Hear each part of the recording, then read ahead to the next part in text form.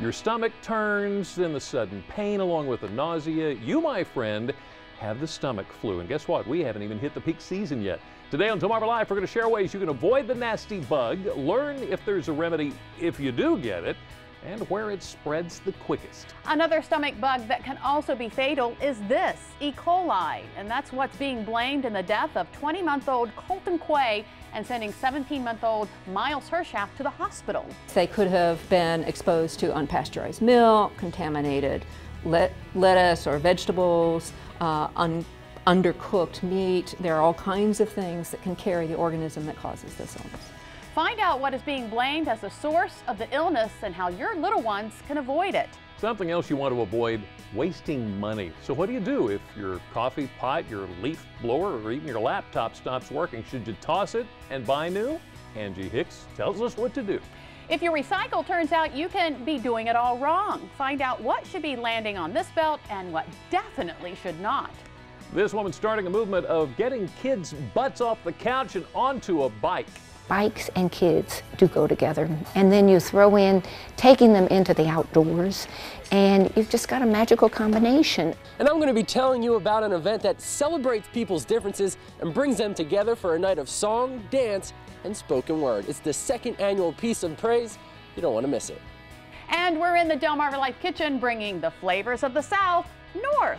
Today, learn how to make a barbecue shrimp appetizer. Delmarva Life starts right now. Good afternoon, I'm Lisa Bryant. I'm Jimmy Hopple. Welcome to Delmarva Live from historic Studio D. And you know, we really don't delve into politics here on Delmarva Life. We kind of stay away from it, but something caught my attention from the Democratic, I guess their debate the other night that everyone is talking about. There's a hubbub over former Maryland Governor Martin O'Malley, and it has nothing to do with his stance on guns. It's more about his guns. Online publications like Mashable and BuzzFeed and countless tweets lit up about the former Maryland governor's looks. He's being called the hot dad, among other things, that can't be repeated on a family show. Yeah, I've been reading all this stuff. In fact, someone tweeted this picture saying, quote, "But will they take away O'Malley's guns?" Referring to his, yeah, you know what I'm talking about. And this shirtless picture of O'Malley jumping into freezing water at the annual polar bear plunge is getting a whole lot of buzz as well. Man, well, I got to tell you, he's in a lot better shape than I would have thought he was. I guess not too many people knew about him. But you know what? You brought up cold water. While we're talking about cold water, that's what Salisbury Police Chief Barbara Duncan and other police officers did yesterday to save a man. Salisbury PD tweeted this picture yesterday after the chief, she's the one there in the white shirt towards the bottom, she made the rescue in the Wicomico River. How about that? Great job, guys. Yeah, above and beyond. And you know, we talk about police all the time, and Maryland State Police will gather at the Princess Anne Barrack tomorrow to mark the 20th anniversary of the death of Trooper First Class Edward Plank Jr. You may remember Plank was shot and killed after stopping two drug smugglers along Route 13 in Somerset County, leaving behind his wife and 7-month-old daughter. I just remember that like it was yesterday. Yeah. And to think that his 7-month-old is now 20. 20. Yeah, how about that? Wow. Well, several local officials plan to take part in Easton's 33rd annual Mayor's Prayer Breakfast next week. Among other guest speakers will be Clay Stamp. You recognize Clay here. He's the Director of Emergency Services and Assistant County Manager for Talbot County now. For a while, Stamp was the Jim Cantore of the Eastern Shore. When you saw him on TV, you knew bad weather was coming up the coast. Mayor's Prayer Breakfast in Easton is going to be Friday, October 23rd at 7 o'clock in the morning at the Tidewater Inn in Easton. Cost, $10 bill for each person. Seating is limited. If you want to know more about it, give them a call. You'll talk to Kathy Ruff at 410-822-2525. Okay, so let's stay in Easton. The catwalk will be lit with, and the models will be dressed in fall fashion for this year's Festival of Trees fashion show.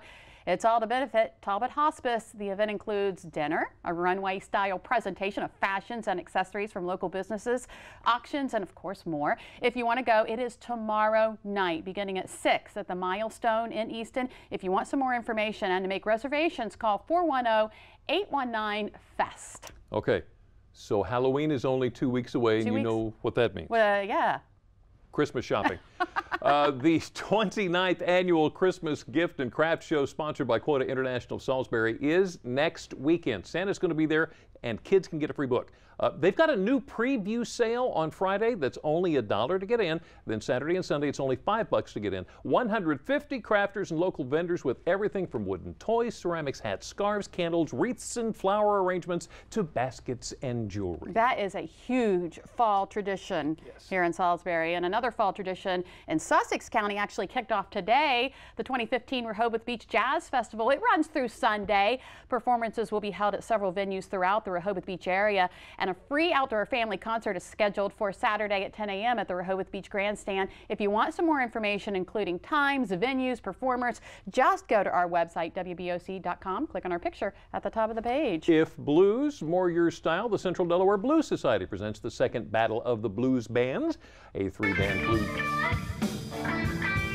I didn't want to interrupt that. It sounds so good. A three-band blues battle for the opportunity to represent the society at the International Blues Challenge in Memphis in 2016. The lineup includes the Billy Pierce Band, the Georgie Bond Band, and Anthony Swamp Dog Clark. Now, the local competition kicks off Sunday, October 18th at noon at Jonathan's Landing in Magnolia. Tickets are $15, and you can get them at the door. Maybe you're more of a polka person. Perhaps. I don't know. The town of Snow Hill is hosting an Oktoberfest this weekend featuring Frank Nana's cow polkas. In addition to the music, you'll find German-style food featuring Schaller and Weber bratwurst and Weisswurst. And a beer garden, plus they're going to have arts and craft vendors along the streets. Snow Hill's Oktoberfest is Saturday from 11 a.m. to 3 p.m. on Green Street in front of the old firehouse. So here's a question for you. I want you to think about this. What do you do when you want to get on a horse that's a lot bigger than you? Stepladder? Try this. First, you get the horse's attention with a little treat. You put that little treat on the ground. When the horse bends over to get the treat, you get yourself a good grip. Then, when the horse raises his neck up, you just hang on for dear life as the elevator goes up, work your way around, slide back down to where you ought to be, and say, giddy up. Giddy up. As cute as it may seem, our little ones really have to be very careful when it comes to being around livestock. The concern? E. coli. Up next on Delmarva Life, we'll find out just how serious an infection of the bacteria can be, including the sad story of these two little boys. Plus, who is most at risk and steps you can take to try to prevent an illness. Well, the norovirus can also make you sick, nasty sick, and its peak season is on the way. We're going to hear some do's and don'ts when it comes to protecting yourself and your loved ones. And this woman is trying to protect our kids from the streets, and she's getting on her bike to do it. Hear how she and her trips for kids are changing lives. And I'm pretty sure what we're making in the Delmarva Life kitchen today is going to change my life. Thank you very much. Hope you're hungry. Hope you're not hungry so I can have all of it. We are whooping up a Nolan's-style barbecue shrimp appetizer. Delmarva Life. We'll be right back. Delmarva Life is brought to you by Sussex County Federal Credit Union, guiding you to your financial future. Peninsula Regional Medical Center, honored to serve the entire Delmarva Peninsula since 1897. Hertrick family of automobile dealerships, your local York and LG dealers, and State Farm Insurance. Like a good neighbor, State Farm is there.